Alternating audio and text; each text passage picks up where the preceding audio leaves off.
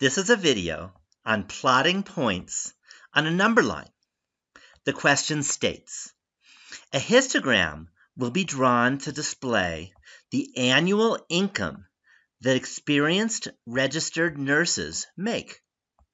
The boundaries of the bars of the histogram are 81,000, 108,000, 135,000, 162,000, and 189,000.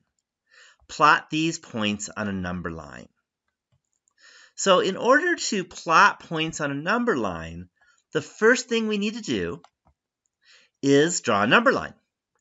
And that's just a horizontal line, bunch of dashes, and arrows on the left and the right.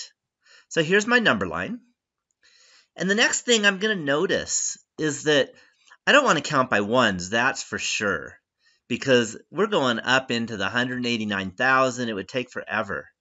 Notice all of these numbers are in thousands. So the first thing is I'm going to label my number line in thousands. And that way I don't have to put these huge numbers in. The other thing is I have 81, 108, all the way up to 189. So I'm going to start at 80 in thousands, so 80,000. I'm going to end at 200,000. That's a nice round number to finish off on. And I'm going to count by tens.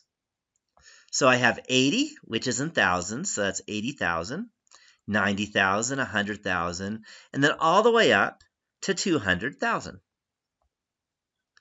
Now I just have to plot these points. So let's start with 81,000. Here's 80.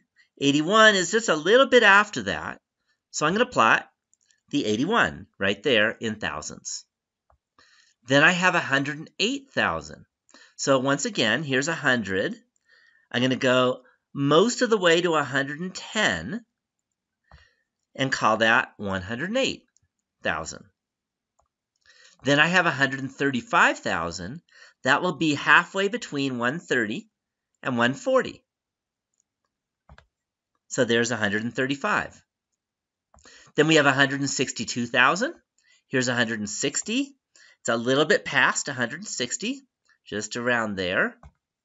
And I plot 162. And then finally, the last number to plot is 189,000. That's just before 190 in thousands. So I plot that point. And there we have it. I have now plotted these 5 points on the number line. So thank you for watching this video.